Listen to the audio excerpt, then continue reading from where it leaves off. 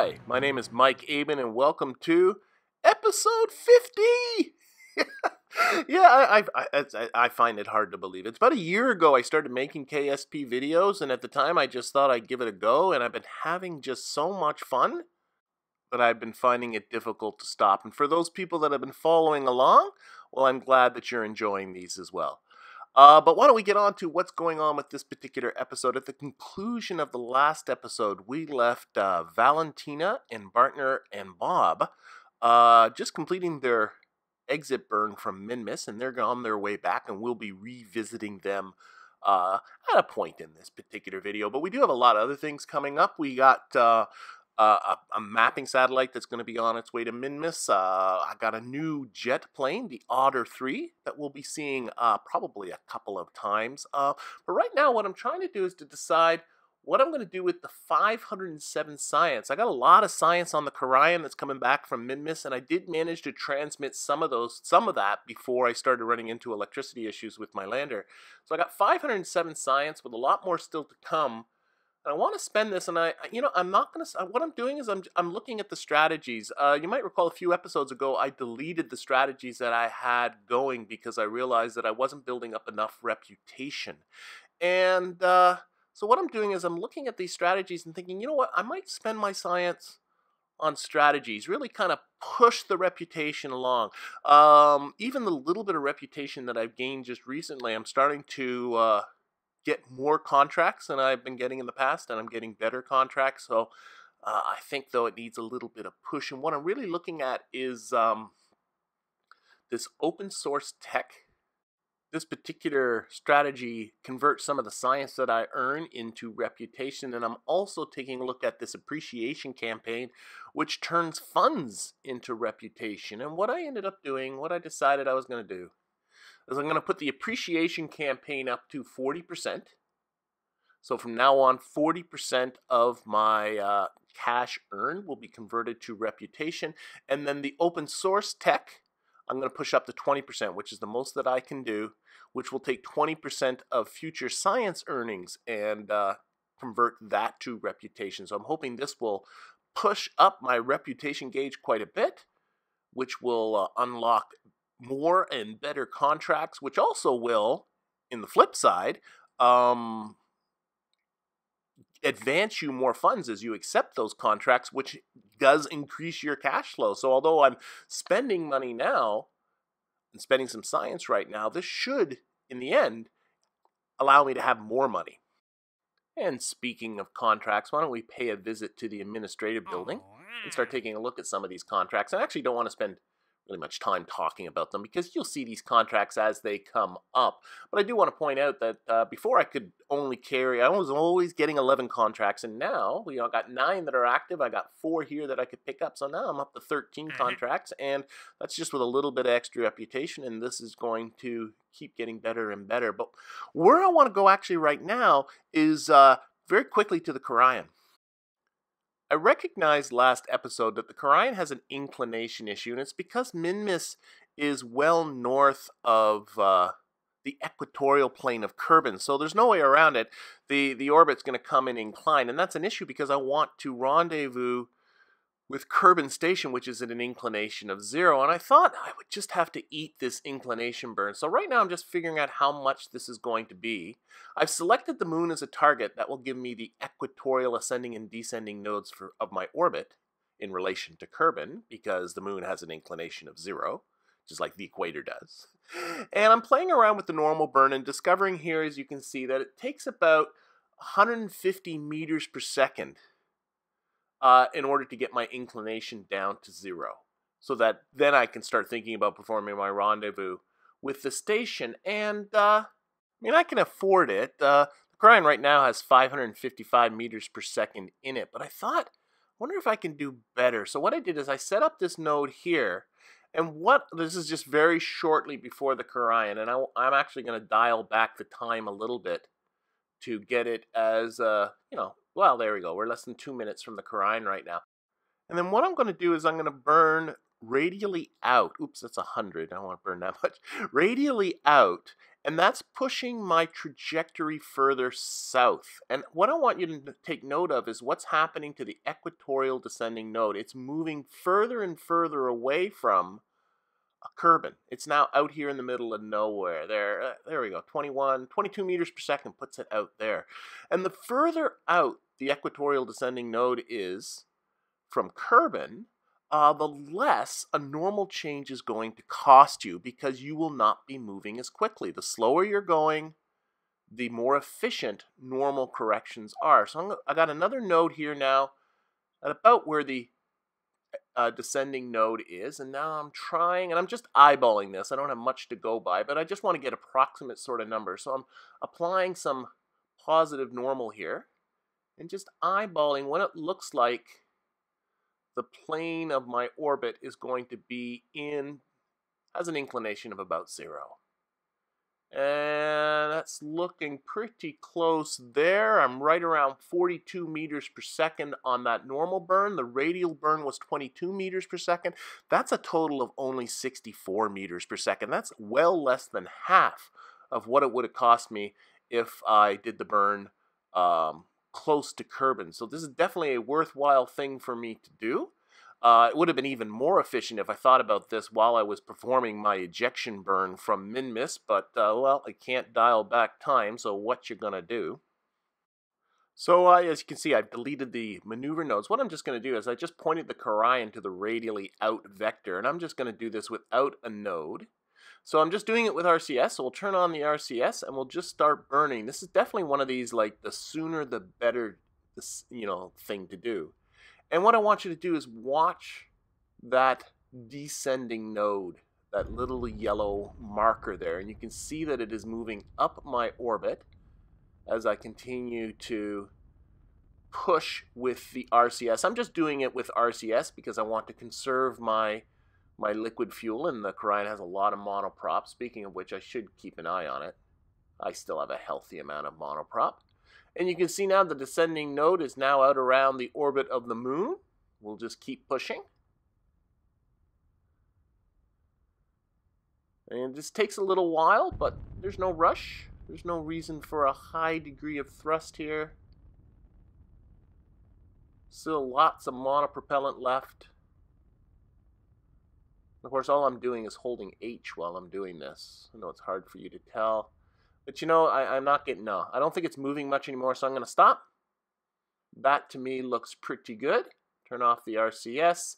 So there, at that descending node, I will be performing my correction burn, getting my inclination down to 0, and then that should make my rendezvous with the space station much more efficient.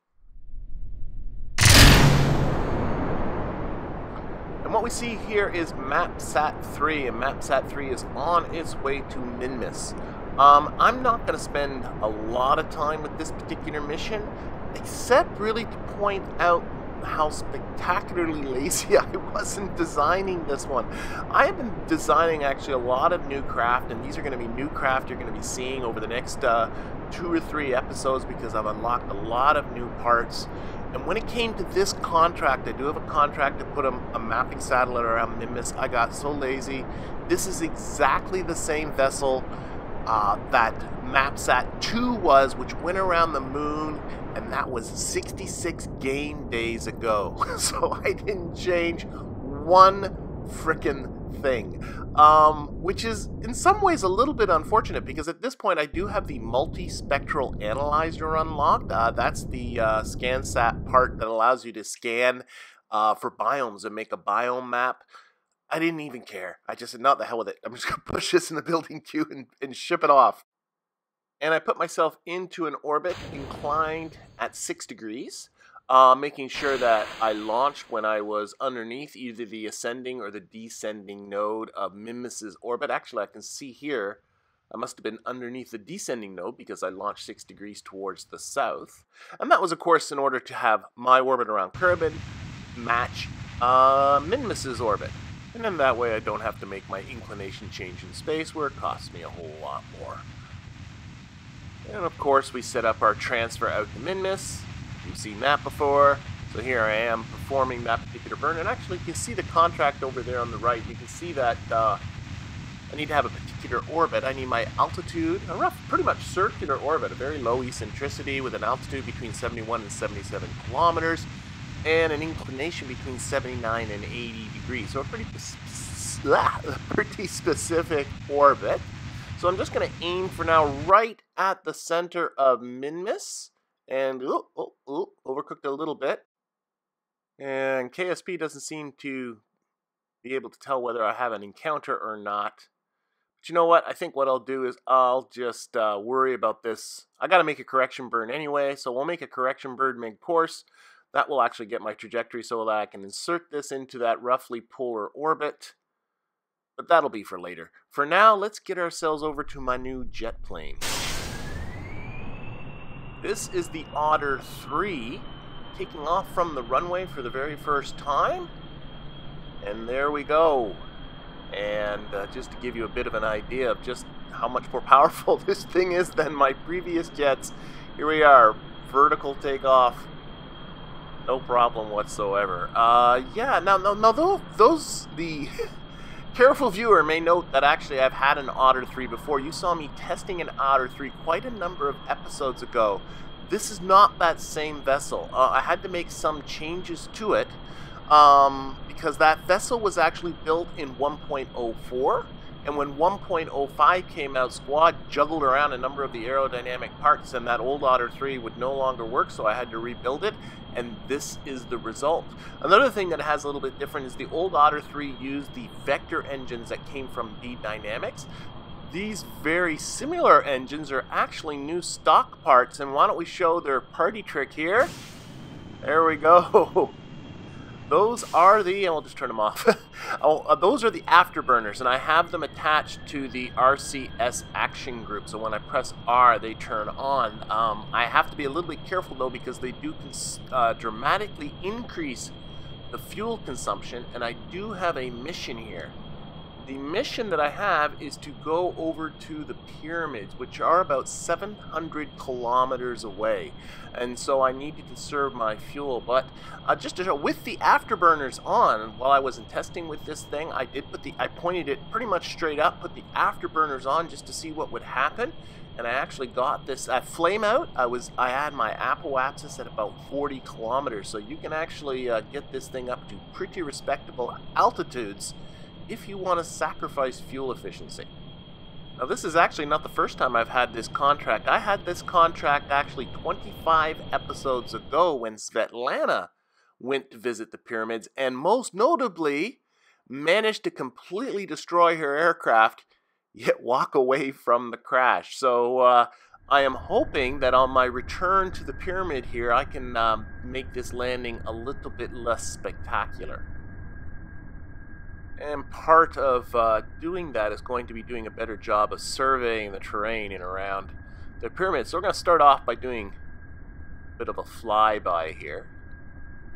Just buzz right over the pyramids. And you know what? I've been talking about this plane so much, and the mission didn't talk about our brave crew. This is my first jet that can carry 2 crew, so I have a pilot and an engineer. Our pilot is Tamley Kerman, and our engineer is Glafia. Mostly because she is the only engineer I have on the surface. Everybody else is in space. Alright, so with that accomplished, what we'll do is we'll turn ourselves around. And what I am looking at is this valley over here to the left. There we go. To the left of where the pyramids are. That valley right there. I think I'm going to be able to just drop myself right in there. Okay, so I got my speed just a little over 50 meters per second, nice and slow. This thing glides very well. It is heavy though, it takes a lot to stop, and oh, I don't know, how close is that hill? It's looking pretty close. I'm still gliding at under 50 meters per second. Okay, I got a hill here, I can do it. Okay, flare up, flare, and just see if I can just stall it onto the hill. Oh, yeah! Oh my gosh. I'm very proud of that. Ooh, I might be getting the hang of this flying thing after all. I don't build a lot of planes, but wow, that made me feel pretty good.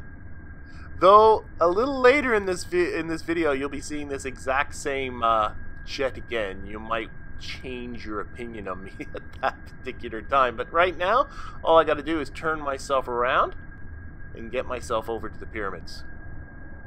You know, the last time I was here with Svetlana, she came here to the pyramids on foot from the other side, and I completely missed this wonderful little statue here. It's beautiful. I love this. So let's get ourselves up nice and close to it.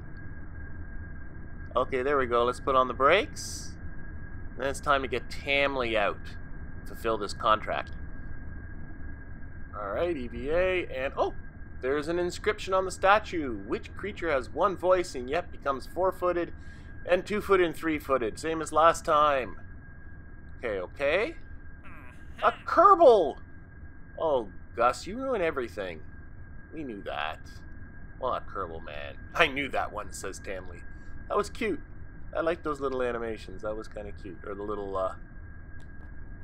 little face things there. Okay, so we will take a surface sample here at the mountains. Obviously, I couldn't take surface samples when I was here before. The other thing that's different from when I was here before, well, other than the fact that this time we do have a plane, is that that plane still has enough fuel in it to get us home. Yeah, even if Svetlana had not crashed the Otter 1, she still wouldn't have been able to fly back home. She wouldn't have had enough fuel, but this thing has more than enough range to get ourselves back home. So we'll just throttle up, get ourselves out of here. And we're away. Yeah, this thing, it needs a lot of runway to land because it's so heavy, but it does not need a lot of runway to take off. Anyway, the return back to the Kerbal Space Center went without incident, so I think what I'll do is actually, I got a few other things I want to show you, but I want to briefly show you this. This, well, is just a spent ascent stage. It's really not that exciting, and it's coming back down to be recovered. But this is the first time I've splashed anything down since upgrading to 1.05, and one of the many changes that came in with 1.05 was a changed buoyancy model for the water. So actually, it makes a significant change now. Landing in the water is not nearly as violent as it used to be. Yeah, landing in the water now is significantly less stressful on your vehicles than landing on the land, as it should be. So here we are. We're just about to splash down. Nice. Yeah, I can tell you, before 1.05, that would have had a good chance of breaking that stage, but now, nope, nice and sweet and soft. But anyway, let's get ourselves out to Minmus. So I'm just about into Minmus's sphere of influence, and I'm just getting my contract ready here that I need to do. Again, I need to put myself into a specific orbit here, and I'm getting some sort of weird oscillation. If you take a look at the nav ball, it's oscillating very just back and forth. I'm not the one doing that. I don't know why it's doing that. Oh, there we go. We are now in Minmus's sphere of influence. Still oscillating. Okay, let's just turn the SAS off. I'll have to deal with that later. Right now, I just want to survey the situation here. So, my inclination is 86 degrees. It's supposed to be between 79 and 80 degrees. I'll have to adjust that. My periapsis is about 66 kilometers. And I want it in between 71 and 77 kilometers. So let's deal with the inclination first. So I'm just going to get myself over to one of the normal vectors. I'm not exactly sure which way I need to burn. This is a bit of a pain with the oscillating that's going on here. But anyway, we'll give ourselves a little test puff. Okay, that is bringing down the inclination, so I am on the right normal vector. So let's get it back on there again. Okay, if you take a look over at the pitch indicator over there at the bottom left, that oscillation, that's not me. I don't know what's going on with that, but I'm just going to burn. It seems to be oscillating on either side of the normal vector, and let's see. Okay, 80 degrees. We'll give it just a little bit more. Oh, 79.5. That's perfect. Don't touch a thing. Okay, so now I need to raise my periapsis. I'm going to do that by burning radially out. So I want to get myself down there onto that radial vector. again, that oscillating. That's not helping. Oh, what a nuisance. Maybe it'll be easier if I turn the SAS off. Okay, and then I'm going to time work to stop my... No, this is stupid. No, forget it. Flight computer. Remote Tech flight computer, I need you. I've had this flight computer. This comes with Remote Tech. I've had it the whole series that you've been watching, but I've been pretty much avoiding it because... I don't know. I've been avoiding it because I didn't want to live beyond sort of the tech level of my probe bodies. But if I can't even point the way I'm supposed to go, then how am I supposed to do this? So there we go. I just put in a custom heading that will keep the satellite perpendicular to the sun. So I can make sure that it'll be fully charged while I think about what I'm going to do here. I'm trying to decide, I was going to burn just radially out, but should I burn radially out or prograde? Well, why don't we get back to flight computer and we'll play around here. So let's push prograde. Okay, how's this work again? Radial, okay. Oh gosh, I got to remind myself how this flight computer works. Okay, that doesn't seem to undo the custom part. Let's bring it up here. I gotta think about this. I can't turn off the custom. I push. Oh, there we go. You gotta push orbital. Now I got orbital control. So I just push radially plus, and that's radially out. And if I wanted to go prograde, I can push just the prograde button. See what I mean? How this extends beyond sort of the tech level of your probe bodies. This particular probe body doesn't actually give me the radial out and in stuff, or any of these buttons at all. So. You know what? I seem to recall this situation coming up before, and the most efficient thing to do to be burning halfway between the radially out and the prograde vector. So let's see if I can get myself right there. So we'll put our pitch at 45 degrees. Oh geez, that's good enough. And let's start burning here. Okay, why am I not burning? Oh, I see what happened there. I put my I have the flight computer selected. Okay, oh shoot, now I've completely messed it up. I typed X into pitch because I had this window selected. So let's put the pitch back at minus 45 degrees.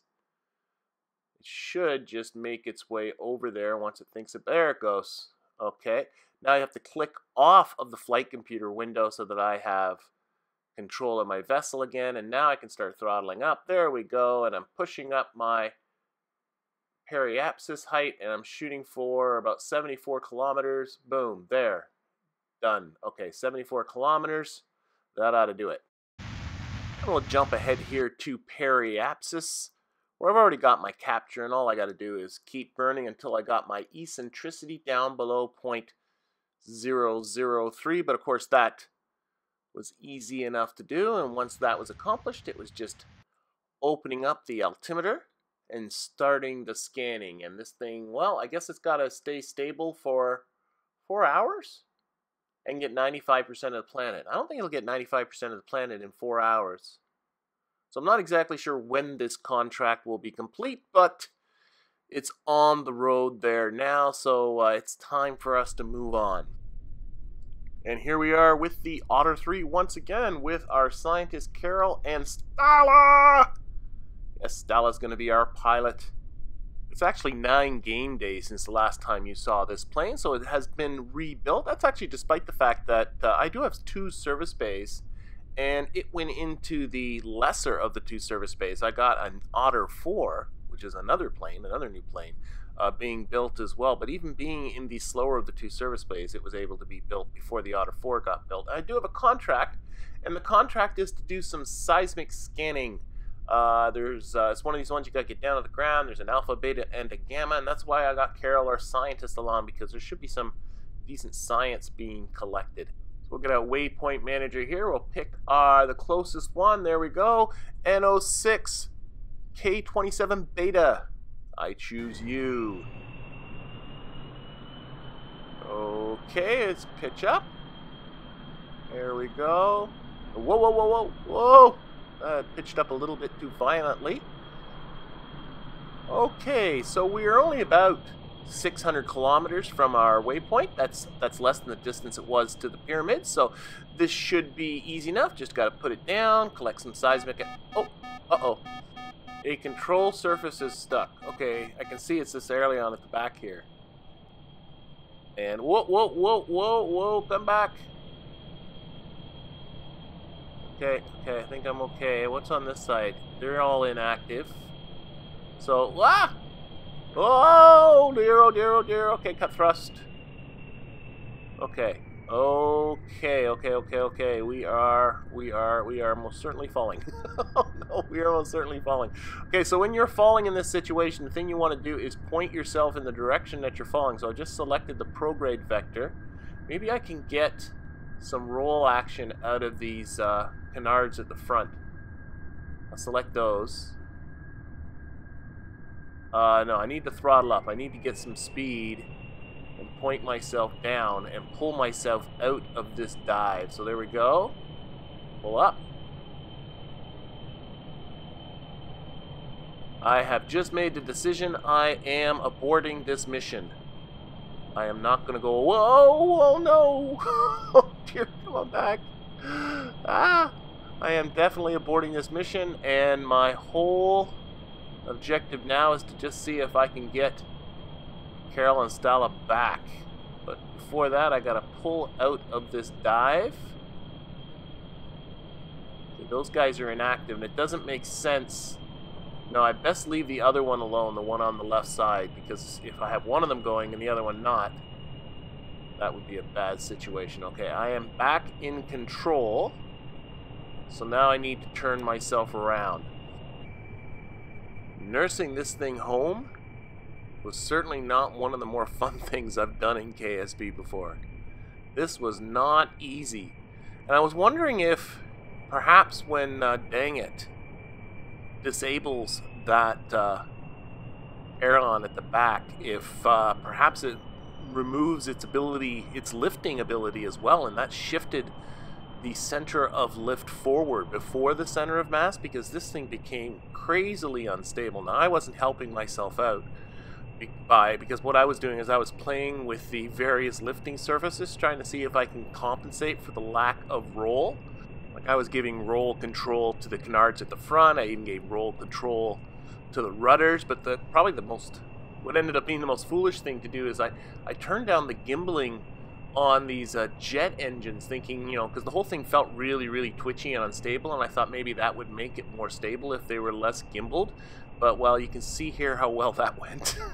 I also was regretting my decision to uninstall Vanguard parachutes. I used to have that installed, but I was finding I could never get it to work, so I uninstalled it. I mean, so these folks have no choice but to try and land this thing.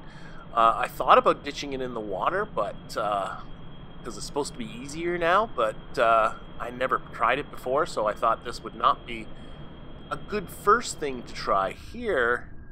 But in the end, I did end up getting it back, not to the runway, but just to the flat area that's in and around the Kerbal Space Center, and that was good enough for me. So as this thing goes rolling to a stop, we'll draw this episode to a close. I thank you for watching, and I hope to see you next time.